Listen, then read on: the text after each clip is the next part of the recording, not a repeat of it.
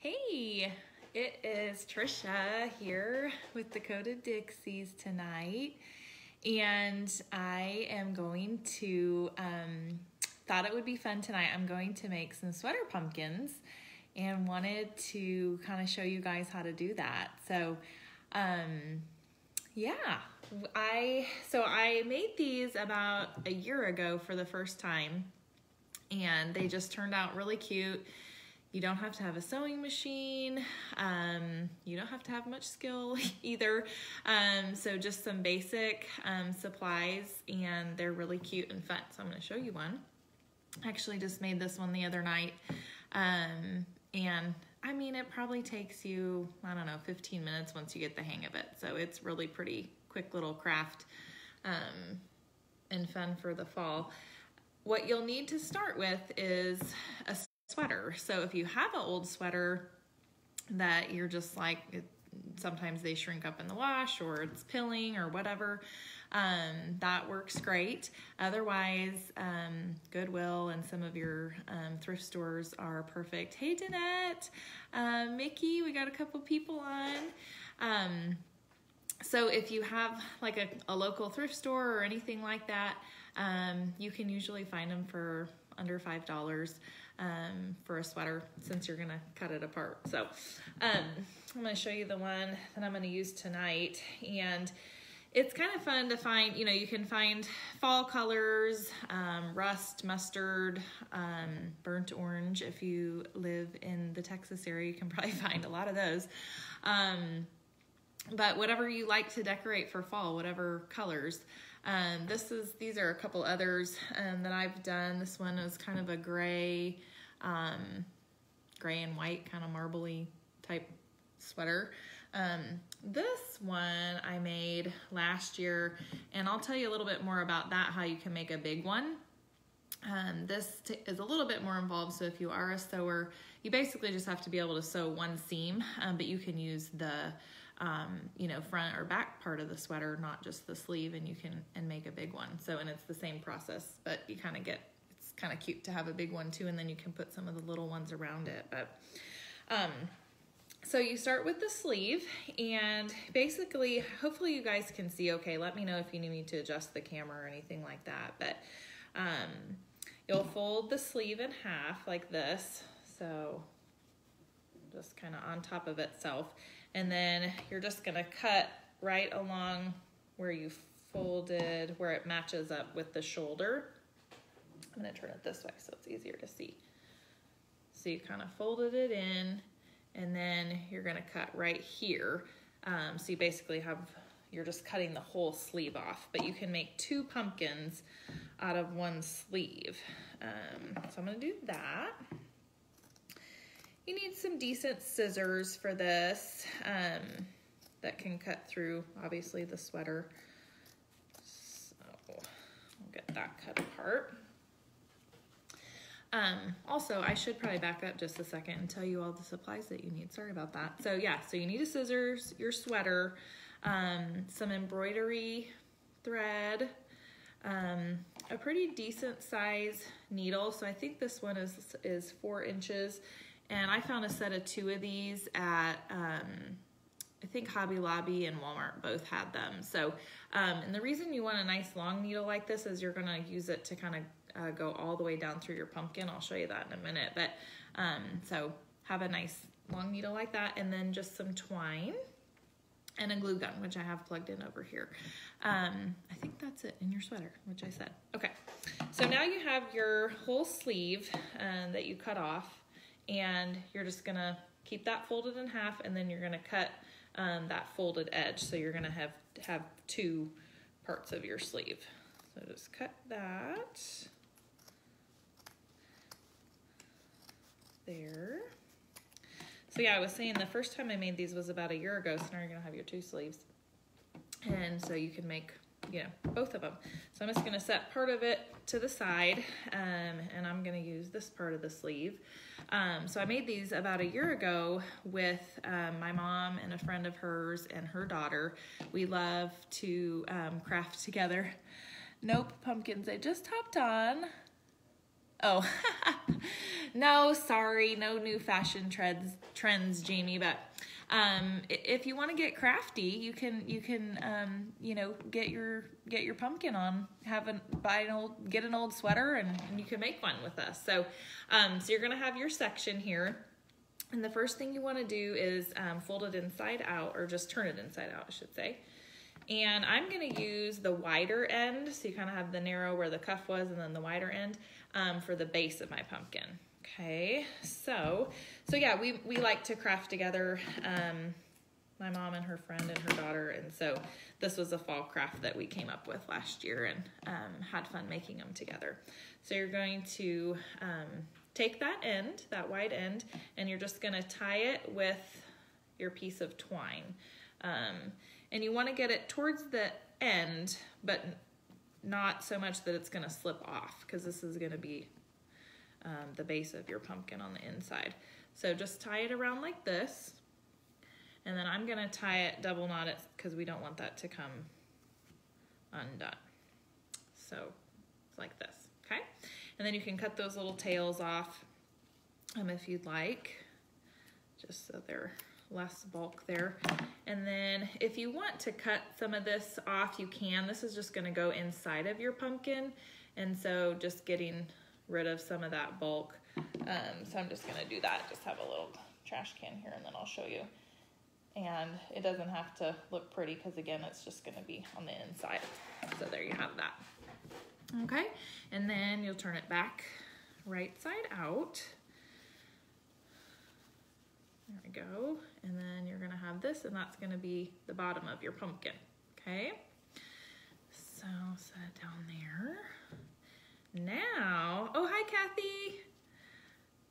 My Aunt Kathy is on here, and she was requesting the sweater pumpkin. So, so now you have it turned inside out, and now you're just gonna use your polyfill to fill that up. And I can't remember if I said that as one of the supplies, but you need some polyfill to fill up your pumpkin.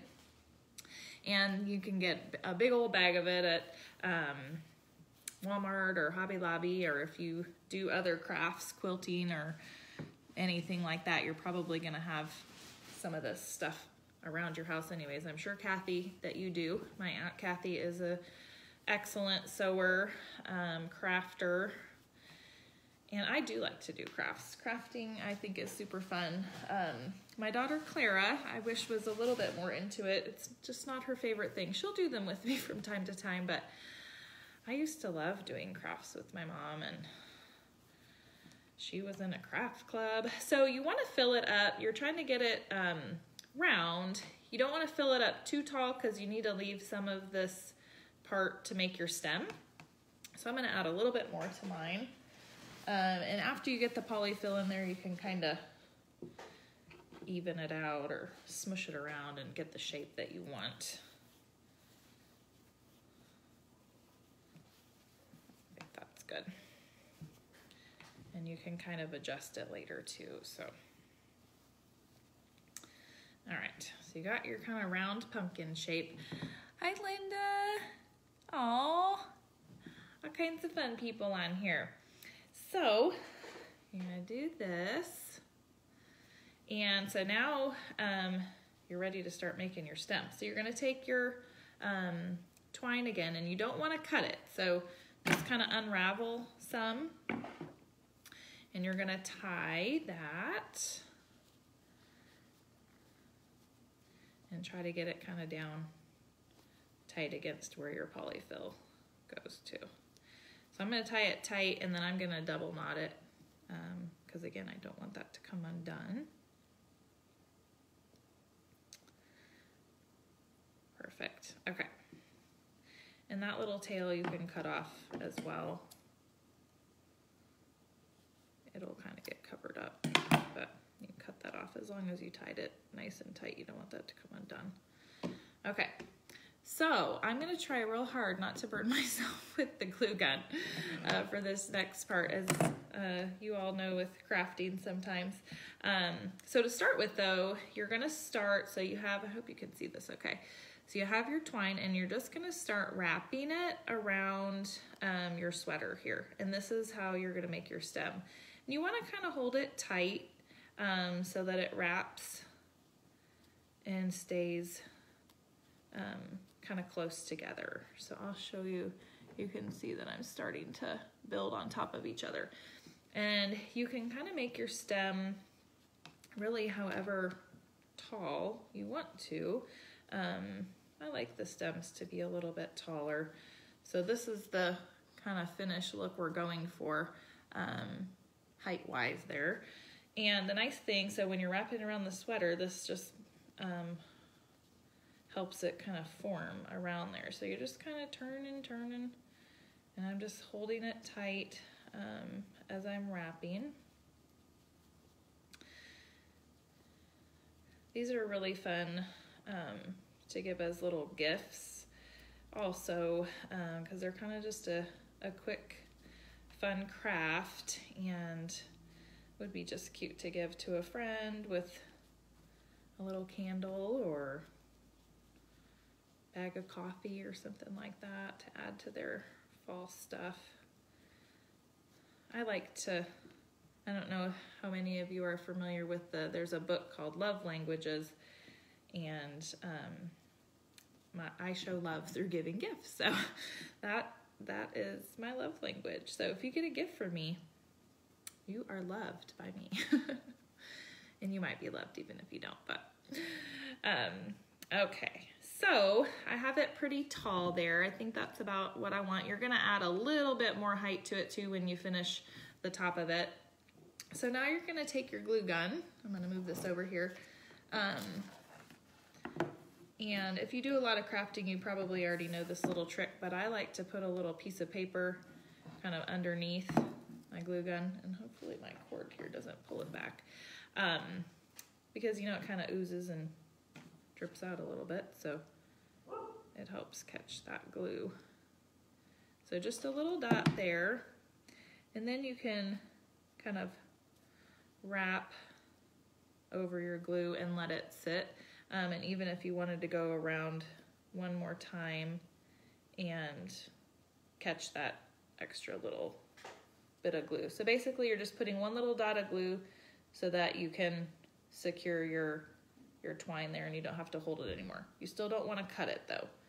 So you can unwrap a little bit more there. So now you kind of have all this extra on top, right? So, so you need to cut that down so that you can form the top of your stem. And so you might have to do it kind of in 2 steps. So kind of cut the bulk of it there initially, and then you can cut again. So yeah, these little crafty lives that Julie, I know she did awesome last week with her cute little houses. I just think they're fun. And so if you guys like them, let us know, or if you see a craft that you think would be fun to make, but you're not quite sure, or you have any good fun ideas, just let us know, because I enjoy doing this. So hopefully I'm doing an okay job and you're able to understand what I'm trying to show you. All right, so you can kind of cut that down. It makes a little bit of a mess, that's okay.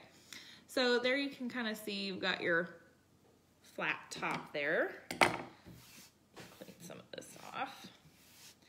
So this is the part where the glue gun gets a little tricky, where you don't want to burn yourself. But basically, you can kind of just take your glue, and I'm just gonna put a little bit.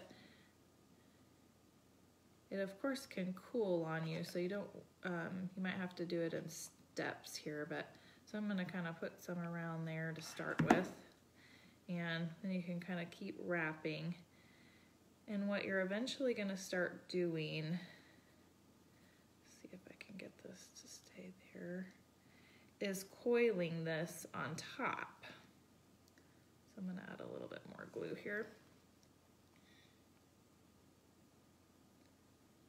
So you can kind of put a little there. And it should stay hot enough for you to finish your coiling. But once you get it going, it kind of will just coil on its own as it starts to stick down to the glue.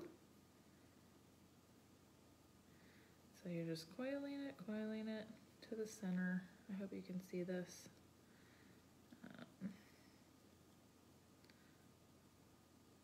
Good. Okay. I think I got it there. So I'll show you here up close. And you might just, as it cools, then you can kind of press it in and hold it there, but I don't know if anybody else feels this way about hot glue, but it's kind of satisfying to pull the little pieces off after it cools. So you kind of have it coiled on top, and then this, I have one little piece here that I want to finish off, and so I'm just going to add one more little dot of glue right to the center.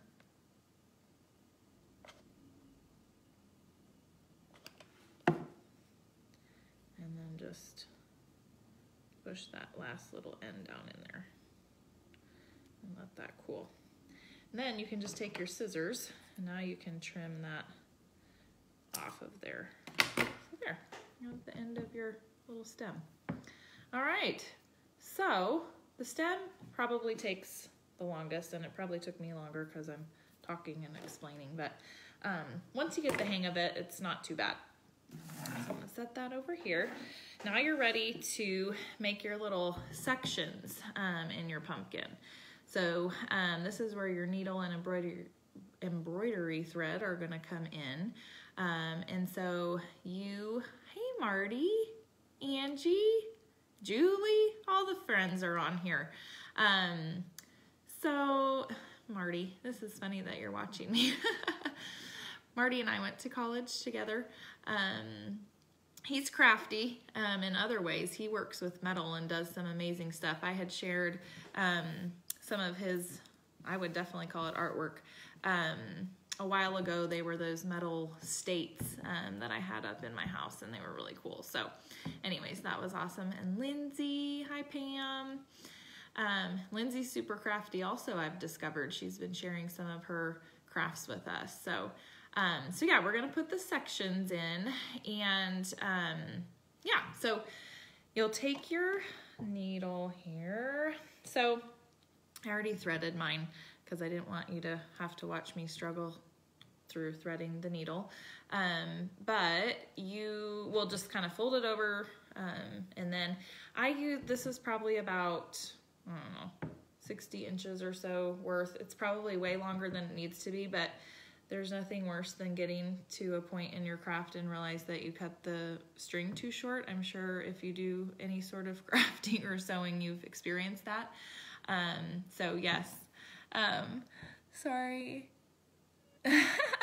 Yes, Marty, it's not my favorite thing. He's saying he's getting some pressure to do some more lives. I'm getting more comfortable with it, but yes, it can be a little intimidating being live in front of people, but it's kind of fun once you get going, and you have all kinds of fun stuff to talk about. You could be doing your metal work, and people would love watching that, I'm sure. So anyways, after you get your string cut, you want to knot at the end, because that's gonna keep it from pulling through when you're making your pumpkin sections.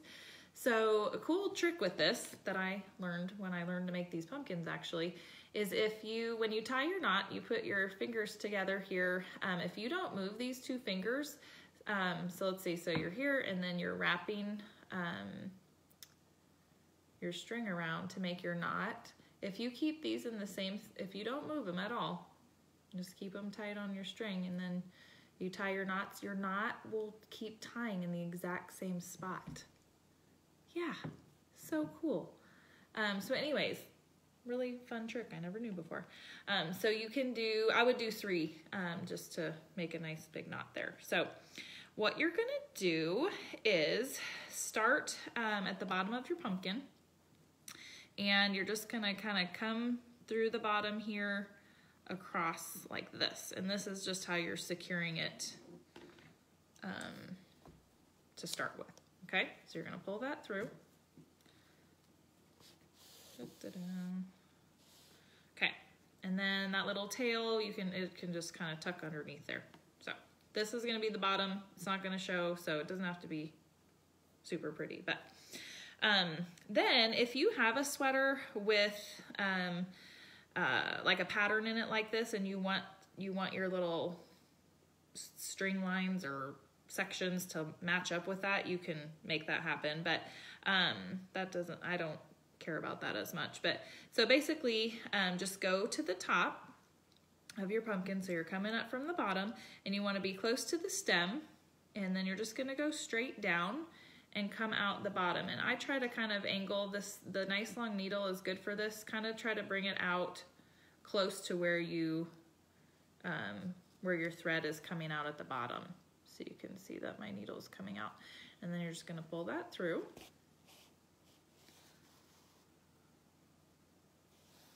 And I'll show you, this is what I meant by you can line it up. So I have these lines in the sweater, so if you want to line it up with that, you can.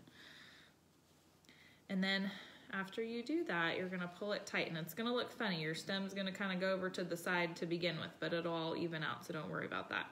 So you're going to pull it tight like this, and then I'm just kind of holding it down with my fingers and then my thumb on the bottom. And then you're just going to take your string on the bottom, and you're just going to go through the base a couple of times to just put 2 stitches in, and that just keeps your string tight. So I'm going to do 1, and then I'll show you what I did. So see how that, once I put that in, it kept my little section tight. So you can see the bottom here. So you're just gonna kind of go through like this and come out the other side. So you're not, doesn't matter where you do that at, you're just making a stitch to hold it tight so that your section stays tight like that, okay? So that's 1. Then you're gonna work your way around the pumpkin. So you come out the bottom again, and then you're gonna go back up through the top, and I would just go over, you can kind of look and see, kind of space them out so that they're somewhat even, but pumpkins in real life, hey, my husband's out the window watching me. The pumpkins in real life don't have even sections. So again, I'm going straight down and then coming out the bottom. And leave that tail like this where you folded your string over pretty long, because you don't want your needle to come unthreaded, because then that's just a pain in the you know what. So there, I got my second one, and I'm just pulling it tight. And I'm just gonna hold it down again to keep it tight while I put my first stitch in.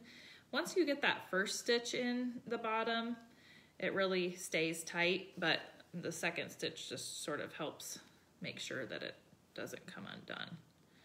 So you're just gonna, again, just kind of go through and make it so it stays tight, okay? And we're gonna keep working our way around the pumpkin. Go right in. I'm going to show you here from this angle. So you're going in right next to your stem, to your pumpkin stem, and you're going to come out the bottom, being careful not to poke yourself. When I was making some last night, I definitely did poke myself a couple times. And then you're going to come out here again and make one more section. Mine are actually lining up with my sweater lines pretty nicely, which I'm surprised about. Okay, so you got that tight. Make another little stitch in there and pull it tight. Perfect. Are your kids, anybody's kids playing sports yet this fall? Oh, hey, Cricket. And my daughter has her first volleyball game tomorrow, so we've got a couple sections here. So I'm excited to get to go to that. My kids did play basketball this summer, but and that was with their traveling team. I just feel like school sports are a little bit, different. So we're excited for that. Perfect, so you're going through again and pulling it tight. So this section I got a little bit closer together, but again, it doesn't really matter. They look really cute whether the sections are completely symmetrical or, you know, a little bit uneven. There's that. Okay, so I'm getting ready to make my last section. So you can see I have these 3. I'm gonna do one more here because I just think that that will look cute. You could probably just leave it like this, I guess, too, if you wanted it. It looks like a pumpkin. So we're gonna do that. The other thing I thought would be cute with these, which I haven't done, is you could tie a little bow with some of your twine afterwards around the stem, or you could get some cute ribbon, you know, and do that. And these I think would look really cute on your 3-tiered stand, along with the little houses that Julie made. So if you were getting real crafty and you decided to do both, which again, you don't have to be super crafty to do these or have any sewing skills other than being able to kind of poke that needle down in there. So perfect. So that is a little pumpkin. So now just to finish it, you're going to just kind of go through the bottom again, and just kind of tie. So I like to just kind of get a piece of the sweater there, and then you can kind of loop the loop through your, don't pull it all the way through, and then you'll make a little knot. And I usually just do it twice just to make sure it doesn't come undone after I cut it. So I'm gonna do that again. There we go. Perfect. Then you can just cut your excess string there, and you have your little sweater pumpkin. Let's just give you a close-up view. So I was just gonna show you all, so I've made a couple of those that match. This was one I made last year when we made them. Oops, I think my phone slipped a little bit. Let me just move that back. And then that other one that I showed you. And then my big one. So it's just kind of fun to have them all in a group. If you have a little basket to set them in, they look super cute together. When you make the big one, if you use, thanks Kathy, if you use the front or back of a sweater, you would just cut, you know, that whole square out, and then you would just have to make one seam so that it makes like a tube out of the sweater, and then you would just do the same process. So Kathy, I know you could figure that out, but that wouldn't be hard to do at all, and that's what I did with this one. If you have a sewing machine, or you could just, you know, kind of put some stitches in by hand and do that as well. So another kind of easy thing is if you wanted to make a bunch of them, get all your sleeves cut. So I have, this was another sweater that I thought was a pretty fall color. So get all your sleeves cut, so you have them all kind of, you know, laid out, and then you can do more of like an assembly line. So you would just tie the bases of all of them, stuff them all, do all the stems. So that would make it go faster too, if you kind of have a little assembly line process going on there. I also thought you could use a sock. So if you have some cute, you know how lots of times we end up with one sock instead of a pair, but if you had some cute socks that had a pattern or were fall colors, that would be an easy way to make this too. You could just cut the, well, you wouldn't even necessarily need to cut the toe if you wanted to use that as your base, or you could cut the kind of foot part off and just use the tall sock part. So lots of possibilities for these. I hope you saw our little sneak peek of our next tea towel we have coming up. We're super excited about it. That'll be our November one. And so if you haven't seen it, check out our Facebook or our Instagram, and you can see a little sneak peek of that. And we have a few openings, so we were excited that we got a few more. So if you're interested in that, it's DakotaDixiesliving.com. DakotaDixiesliving, yes.com. And so yeah, go check that out. And I hope you enjoyed this. Let me know if you have any questions. I can certainly, you know, respond on here, or you can message us or anything like that. So I hope you guys are having a great week so far. It's Wednesday, so you made it halfway through. So have a great night, and we'll see you soon.